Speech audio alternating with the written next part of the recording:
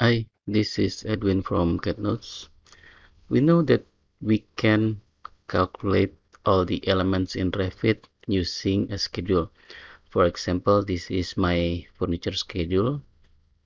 Now you can see here I have three levels.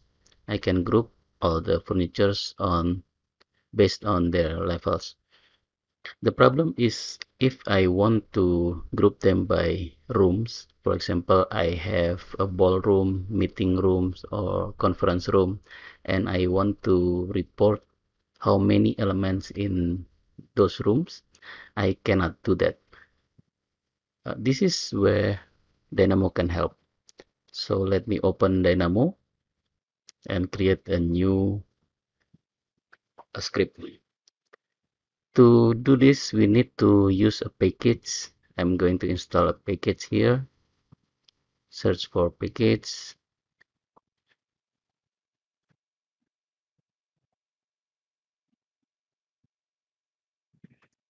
The package that I need to use is archilab.net. Okay, it's as if I want to install this. I click OK. Now it's downloading. Now it's installed. Now we can see we have the archilab nodes here. What I need is under Revit room and elements in room. So I need to select all my elements and all my rooms for input for this node. So now I am going to add all element of category, and the category is furniture.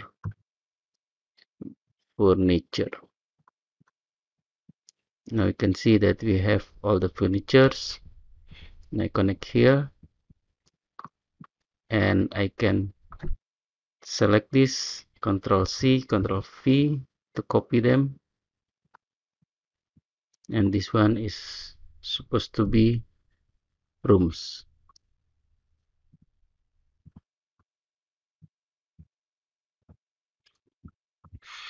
Okay, now it's list all the furnitures under the room. For example, this is room index 0 has one furniture, room index 7 has several furnitures, 15 here.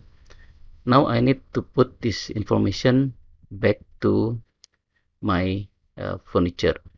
The problem is now I don't have the parameter for rooms. Ideally, you need to create one custom parameter to report where the furniture is. Right now, I just going to use Mark. So let me open my furniture schedule, edit the fields, and add Mark. I'm going to change this heading to be room. Okay.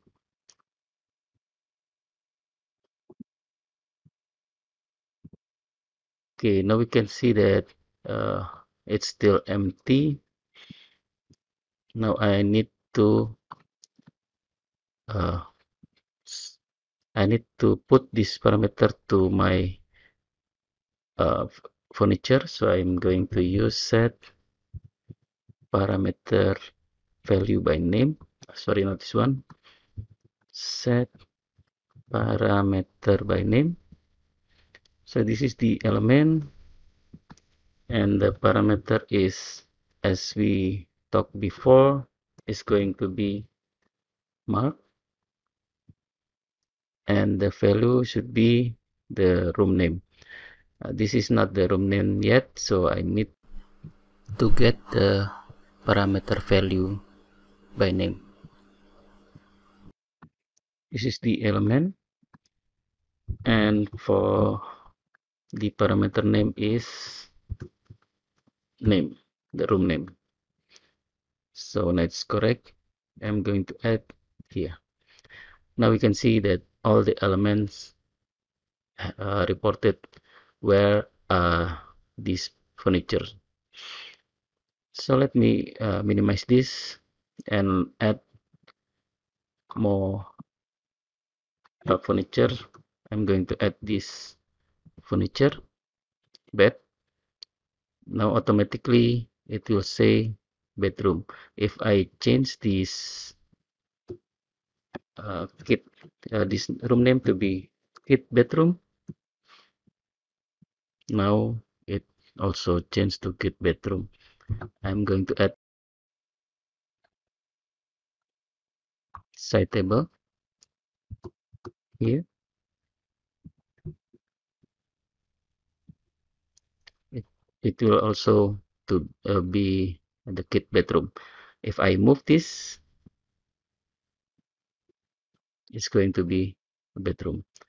Of course, to allow this update, you need to run Dynamo to run in the background.